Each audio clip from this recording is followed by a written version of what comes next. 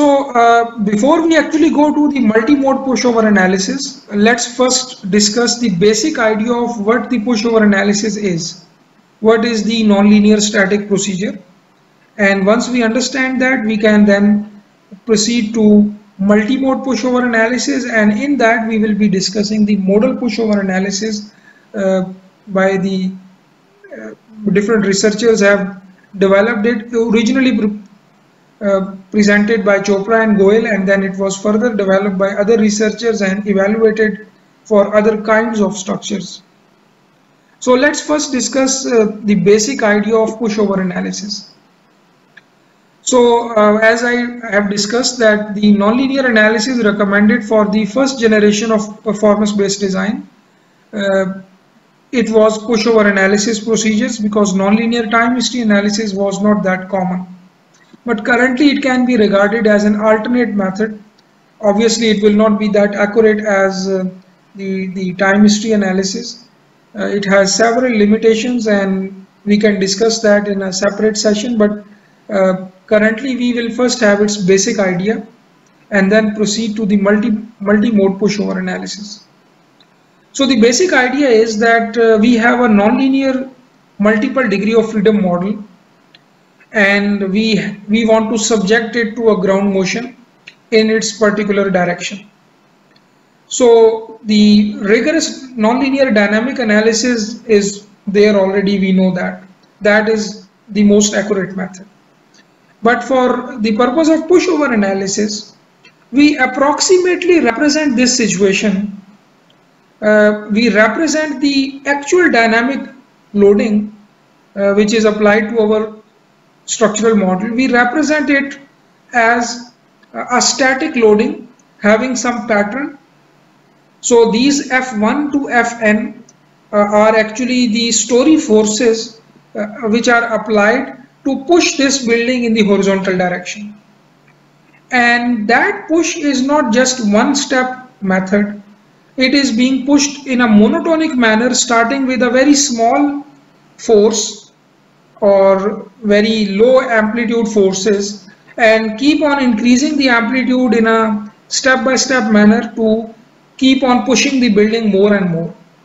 Since the building is represented here by a nonlinear computer model, so that model itself have the capability to simulate all the inelastic actions like cracking, yielding, or crushing of concrete, yielding of steel in compression and tension.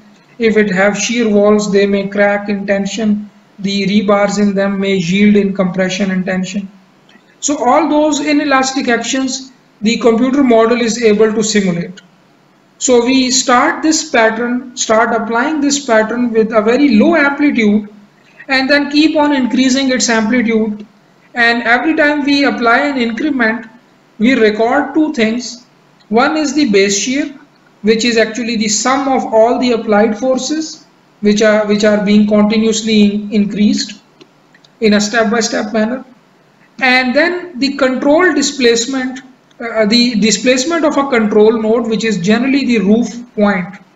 So the roof displacement represented by XR is recorded every time.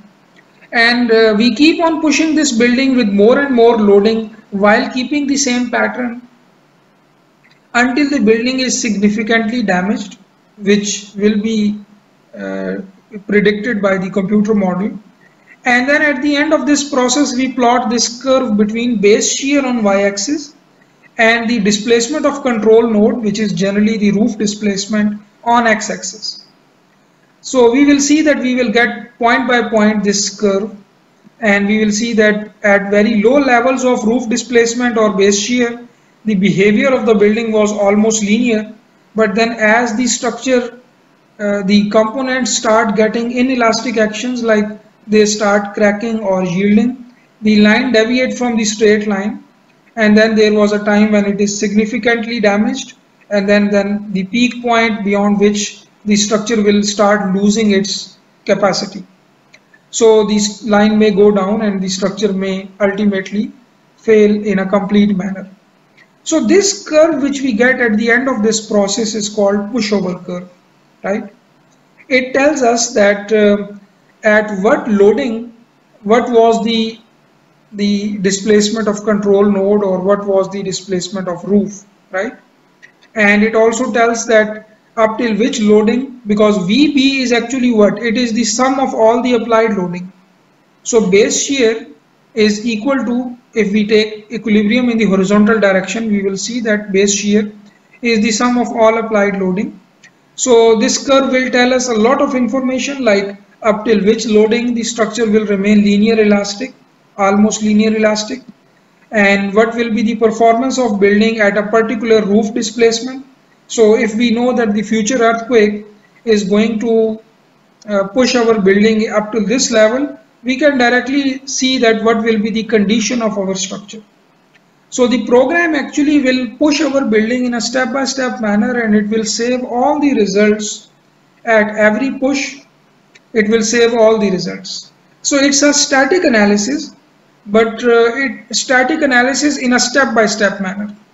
So generally I will give for example some target displacement, like I will say that push the building up till the roof displacement is equal to, let's say, 50 inches, and push it in, let's say, 50 steps. This I will define while making the load case for pushover analysis. So program will actually start pushing my building such that in each increment it will push it 1 inches, and it will complete 50 inches in 50 steps, right? So the number of analysis steps and up till what level I want to push my building, this I will define in the start of this analysis, and then program will apply.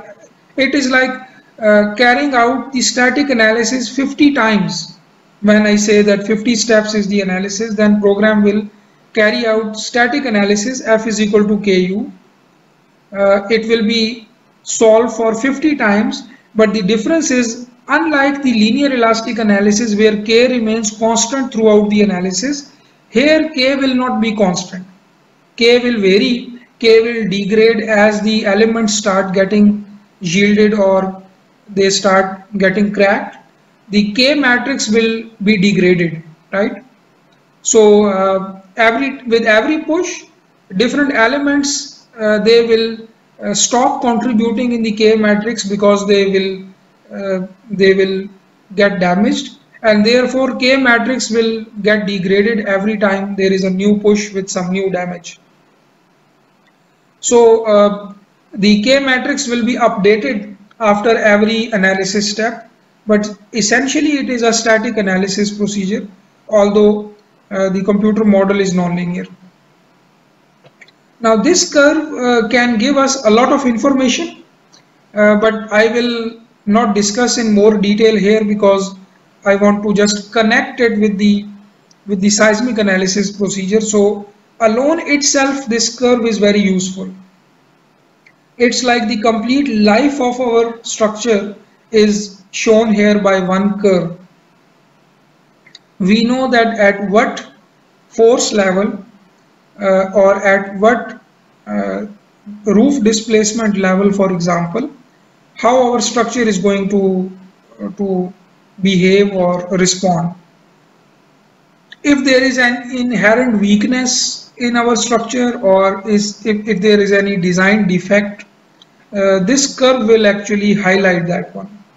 So this curve actually can give us a lot of useful information alone.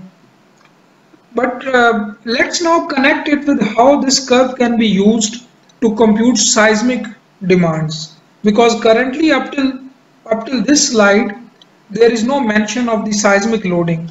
We are simply using a representation of seismic loading, which is represented by this pattern, inverted triangular pattern in this particular figure.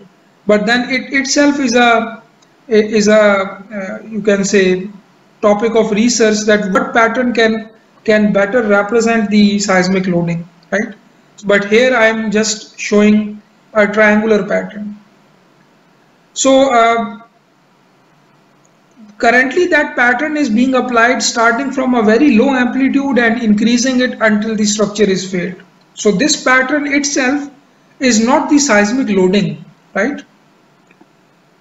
So how we connect it with the seismic loading, that if we can know this number XRIN, and that is the let's say that we denote the peak inelastic roof displacement occurred during the ground motion as XRIN.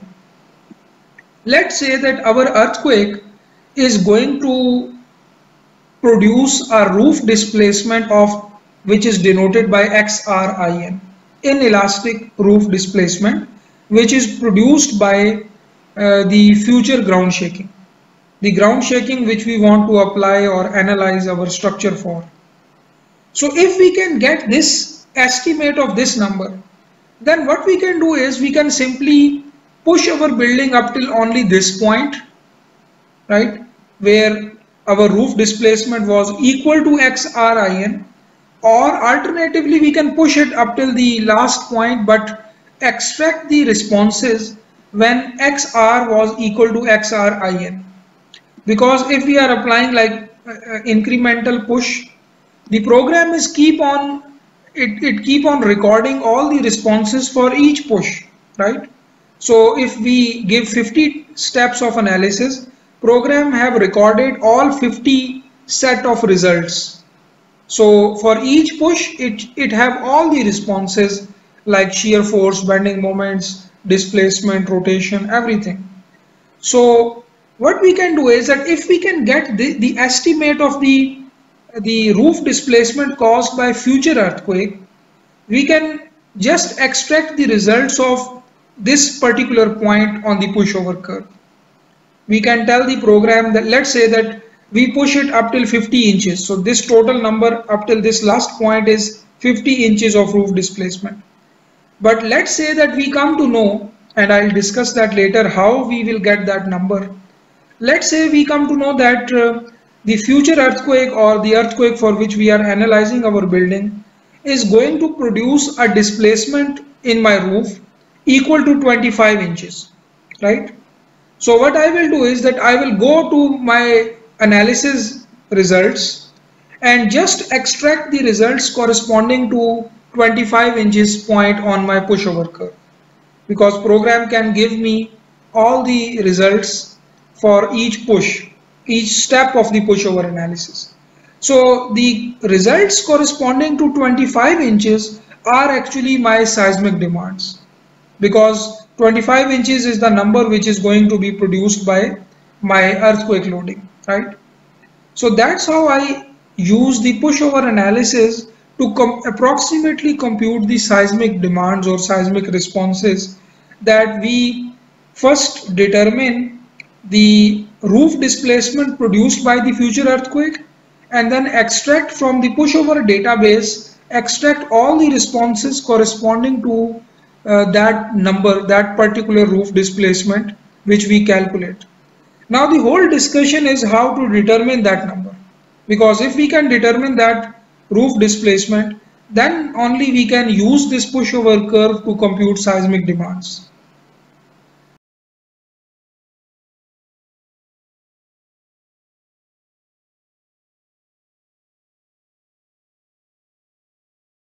Actually, we are pushing our building, applying this lateral force pattern, this one, and this force pattern is producing all the responses, right? Yes. But the problem is that we don't know which pattern or which amplitude of loading is actually representing the seismic loading, right? Which amplitude is actually representing the seismic loading. So what we do is that we start from a very low amplitude and push our building up till very last point, and then we try to estimate this number, which is the most likely peak inelastic roof displacement produced by the future earthquake, and then come back to our pushover case and push our building only up to that point, or we extract the results only for that particular step of analysis, right? So when my roof displacement was 25 inch, for example, all the responses, story shear, moment, and individual component responses, they now represent the responses which the future earthquake would have produced, right? So that's how we approximately determine the seismic responses from pushover analysis without actually performing the nonlinear dynamic analysis. That we perform nonlinear static analysis and then estimate the roof displacement produced by the future earthquake and then stop the analysis there or extract the responses only up till the push at that point, right? So now the whole discussion is that how to determine this XRIN, because the whole point of pushover analysis is now to determine this XRIN, the inelastic peak roof displacement produced by the ground motion. Because if we don't have this number, then pushover curve alone cannot give us the seismic demands. It can give us a lot of useful information about the structural capacity because it is a capacity curve for the whole structure. It is telling us that what is the maximum base shear this building can sustain and a lot of other information. But it alone, this curve cannot give us the information about seismic responses, what forces will be produced in different elements, because we don't know yet that future earthquake will push our building up till what level. If we know that number XRIN, inelastic roof displacement produced by the ground shaking, then we can again come back to pushover curve and all the responses can be extracted at that particular location. When the push was up till this level, we extract all the results, and those results are the seismic demands, the approximate seismic demands which the future earthquake would have produced, right?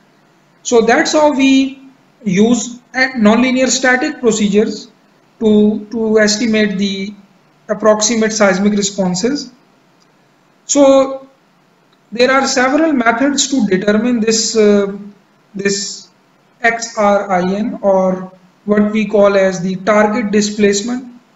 Sometimes this number is also represented as the target displacement XRIN because this is what we want to calculate first and then push our building up till this point, right?